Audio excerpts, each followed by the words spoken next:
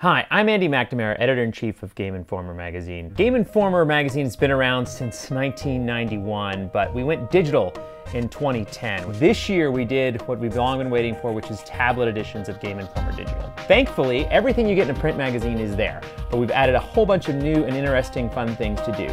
We have swipe galleries, we have embedded videos, we have links to bonus content that includes stuff that you'll find on GameInformer.com, as well as already predetermined and organized videos on your favorite subject. So you love this game? When you look into Game Informer Digital, you'll find links, videos, and even pre-purchase or purchase links so you can get it right from the tablet app itself. On top of that, we have tons of interactive pieces. Interactive galleries, we've had where you can select items and look at what they do. You can go through various characters and see backstories on them. Interactive Mad Libs, where you can go through and tell your own story, then share it with other users online on Twitter. We're really trying to find ways to make Game Informer Digital a completely unique and at times really a fun experience. One of my favorites is we did a thing on Train Simulator. We put a locomotive sound on there that you could sit there and spam and annoy your friends with. For Dishonored this month, we had the original cover image, and then they recreated a screenshot that was exactly the same as our cover image.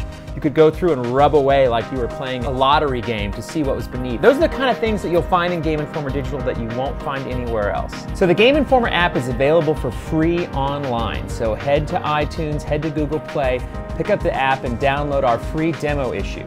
And as a bonus, if you're a Game Informer Digital subscriber, you get access to all these issues for free. Get yourself Game Informer Digital, you won't regret it.